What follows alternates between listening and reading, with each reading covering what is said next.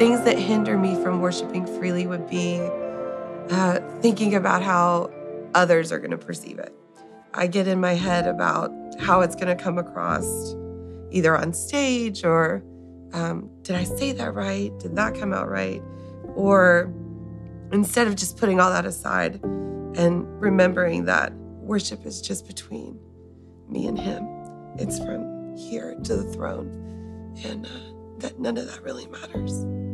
For me, as a worship leader, I tend to struggle with focusing on distractions. And so my goal in worship is to eliminate distractions, eliminate the things that would take attention away from God. A lot of those can be pride or ego or just even the lighting or something in the room. And so when I can simplify the equation and put all the attention and focus on God and what he's done, then I believe it eliminates the distractions and allows all the focus to be on him. I am hindered from worshiping freely when I have a critical spirit.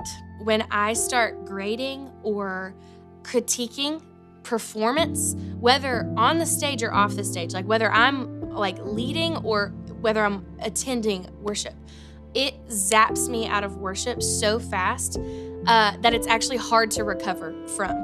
And God has been merciful and patient to work with me through that for years.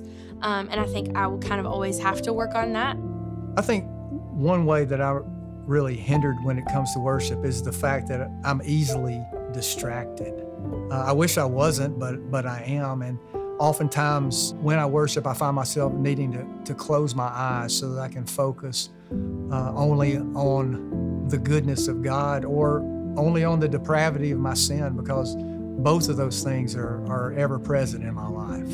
I think that something that hinders me from worshiping freely is, like so many of us, we get so fixated on our circumstances. I heard a friend that I look up to kind of describe it as like you're looking at a painting, in a museum, and you're point blank, you're looking at the canvas. But when you can kind of step back and start to see a little bit more perspective, you can take your eyes off your circumstances and fix your eyes on God, who holds those circumstances in his hands. And it's freeing, it's comforting, and it really allows you to let the chains fall off and to be truly fixed on him.